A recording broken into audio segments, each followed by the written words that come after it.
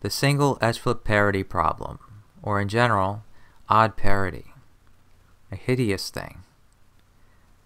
Many times the question came if parity can be solved intuitively, and many answers have been given, including some that I have given, and the one I'm going to show in this video, which I have never put on YouTube before, but someone on Quora just asked the question the other day, and I just said, I guess it's just time for me to finally make a video about this.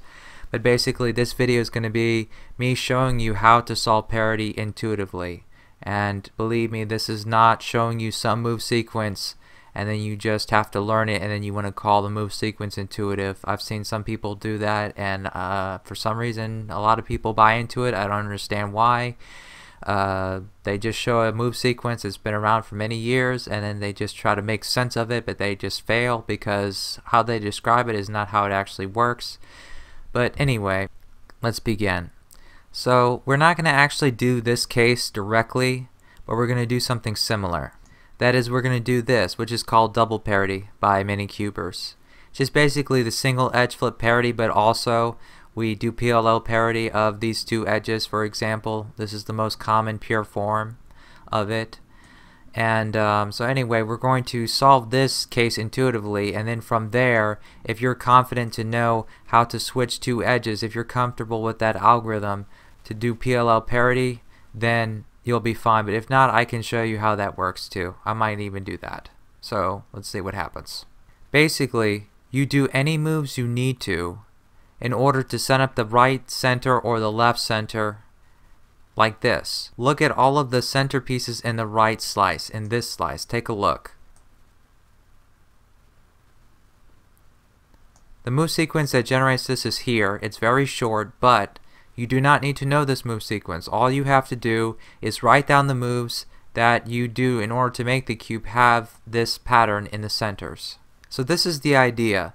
Parity, or single edge flip, or any other version of it, there are many versions of it, is solved using an odd number of inner slice quarter turns. For example, the most common argument to fix parity, the most intuitive explanation is, hey, let me just do a quarter turn R prime down. For example, now I fixed the parity. So now what I have to do is I have to solve back all the edges to pair them up again, and I also have to pair up all of the centers again, or solve the centers back. However, with this method that I'm going to show you, you don't have to do really either one. If you do moves like this, it doesn't matter what moves it is, as long as the centers in like one slice are the same, that if you were to do a slice turn, the centers do not change how they look. They look identical. So if you do a quarter turn, you're not going to mess up the centers at all, because what you're going to do from this point, once you've done this, is you're going to, once you do the quarter turn, you're going to undo all of the moves that you've done after you do that quarter turn. Once you do that, then all that will be left is 4 edges misplaced. When we do a quarter turn, the centers do not change at all. So just using this move sequence as an example, but again, you can do any move sequence you want to. Just write down the moves to make, let's say, the right slice's centers look like this on a 4x4. And it doesn't have to be this color. You can have it on any color. You can do it on any face. It doesn't have to be blue and green. Let's do a quarter turn. And I'm just going to copy all of the moves that I've done, and I'm going to undo them. After I do that, this looks like a common parity case for the K4 method. But, like I said, it doesn't matter what moves you do, so it's not necessary to get this specific edge case. So that's the next step. But the first step, let me just finish with that, is that this is how you apply a quarter turn, and you do not have to restore centers, and you do not have to memorize any move sequence. You are free to do any move sequence you wish as long as you write down the moves, where again the centers are identical. So if you do a quarter turn, you don't change anything. So now all you've done is you've done a 4 cycle of the edges. So once you undo the moves that you've done, these 4 edges are going to stay undone, but the centers, that because of the same color, they're going to be solved back to their original locations. There are 4 edges inside of this slice. Those are the 4 edges that we do a 4 cycle of. When we do a quarter turn, it's going to do a 4 cycle of edges. A cycle means that we move edges when like this edge comes here, this edge goes there, that edge comes here, and that edge right there comes here. So we do a 4 cycle of edges. Let me just show you again. If we do a quarter turn down and we undo, I didn't undo. If we undo the moves, this is what happened here. We can see here that the edge that was originally here, because we applied this to the solved state, went there. This edge went there, this edge went there, and this edge went there. So if we take a look on the cube itself, before we apply the quarter turn, we did the quarter turn this direction. So this edge right here, if we rotate the cube and we imagine it being solved, this right here is the top left edge. That edge goes to, well, it comes here because this is the original position that we had. When we do the quarter turn, it comes into this edge. This edge, when we look at it, it's the back right edge. And so take a look here. The top left went to the back right. Then this edge goes here, and then similarly this edge goes here.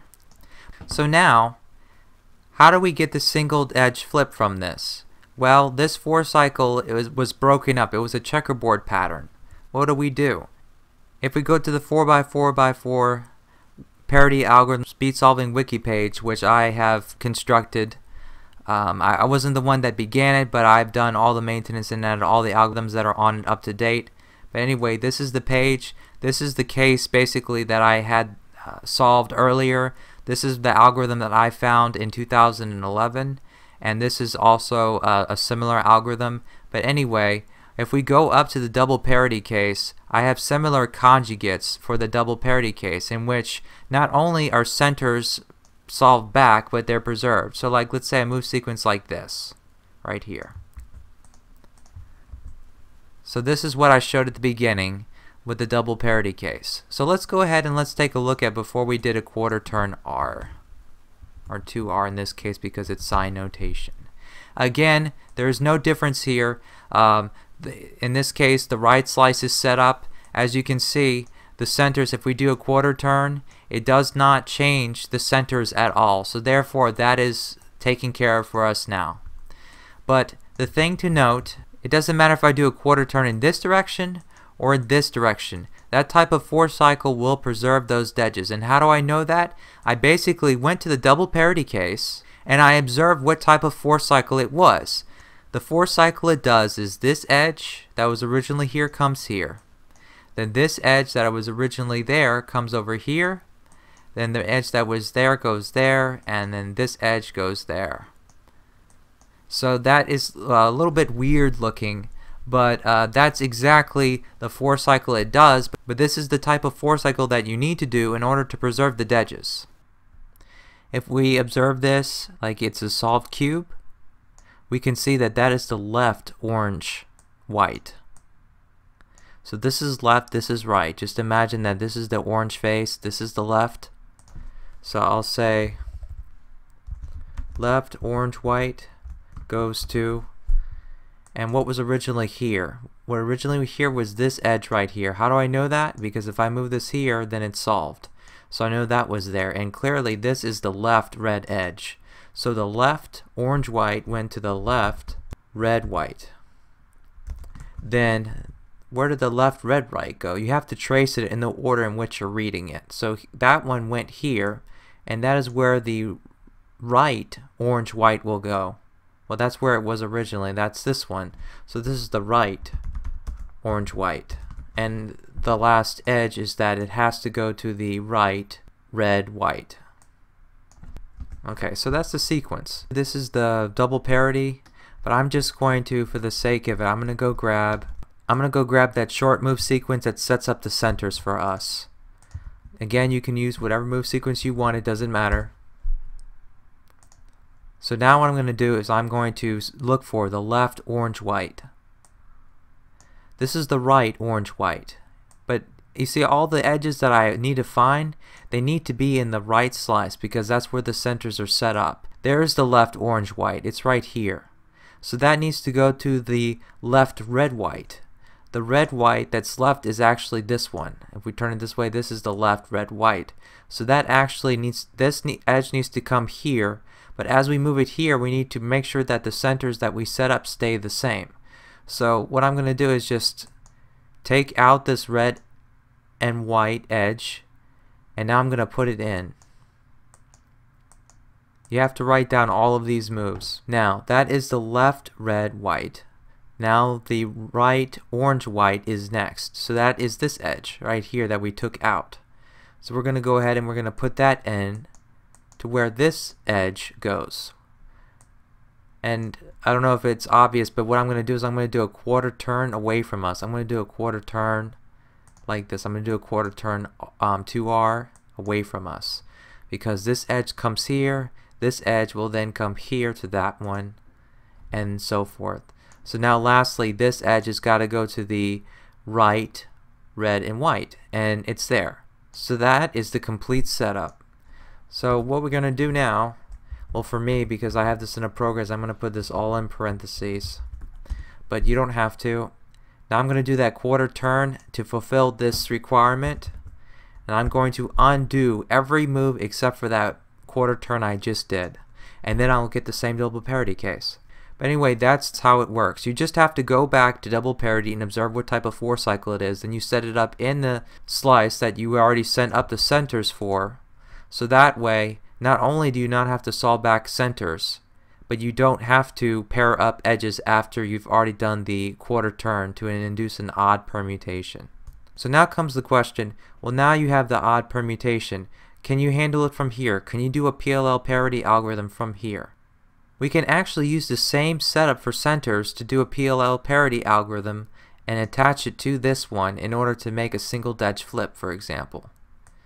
So I'm just going to copy this work down here, and I'm going to erase everything but those moves that set up the centers for us. Now let's go to the 4x4 parity algorithms page and look for a PLL parity setup.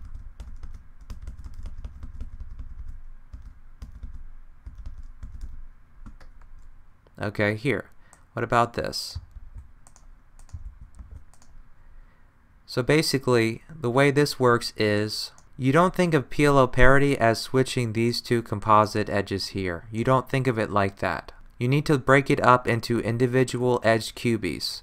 So this edge right here swaps with this one, and this edge right here swaps with this one. There's two separate swaps. That's what PLL parity is. So basically with this swap, if we read it the exact same way that we did with the double parity setup, is that in this case is the right orange and white swaps with the right red and white. Similarly, the left orange and white swaps with the left red and white.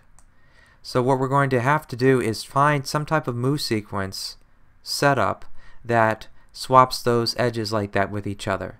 So let me go ahead and apply the center setup that we had already. Now, this is the right, and I need to look for the other right. This is the other right. If I rotate the cube this way, you see that it is right. The right, red, and white. So basically, the idea is to do a half turn instead of a quarter turn. That will swap these two edges with each other. And a good example that I have is on the 4x4 parity algorithms page, just a good visual of what I mean. It means you swap this edge with this edge, and then if you rotate the cube once towards us, it'll be the other two swap diagonally like this across. So that's what we're going to do. A half turn swaps this edge right here with this edge, and this edge right here with this edge. And when we do a half turn, notice that again, we do not change the centers at all. So if we just undo all the moves that we do, then we will therefore have an algorithm that does not disturb centers, and in this case it will be swapping the edges simultaneously in a manner in which we desire. So now, grabbing the moves that we used to create the double parity case, this is the moves that I had here. Remember, I did a quarter turn and then I undid these moves and I got the double parity. So basically what we're going to do from here, so in our case we're not going to have that anymore. We're going to have the left orange white swaps with the right red and white. And here it's the left red and white swaps with the right orange and white. So it's left with right for both of them. That's how it'll work. It's an easy way to remember it, left with right. It's just you want to do PLL parity to this. That's what you want to do. So what we're going to do now is we're going to just apply a move sequence, and again I'm just going to use this one for simplicity, that sets up the centers, but now I need to have the right red swap with the left orange. So this is the, in this case it's the left red, so diagonally opposite of it needs to be the right, and it happens to be that. It happens to be the right orange. So similarly here we have the left orange and white swaps with the right red and white. So it's already set up with this move sequence that I used, but suppose it wasn't. Let me copy all of the moves that I did to set up the double parity and now apply them. Now I have this case where it looks like this. What if I had something like this? This is the, in this case, this is the left orange. So if that is the left orange, then over here should be the right red, but it's not. It's the right orange. This is the right red. So this red right here needs to go there. So what I need to do is take it out, and I will put it in. And again, I have to keep on realigning the setup centers. So this is the right red, this is the left orange, so that's good, and therefore this right here is the left red, so I need to put the right orange here. The right orange is there. It's that one. So what I'm going to do is just put it in. So now, once I have that, then I can do a half turn and then undo all of these moves that I have done after I've done the full double parity algorithm. Once I do that, then I have a single edge flip. And that is what I define as solving parity intuitively.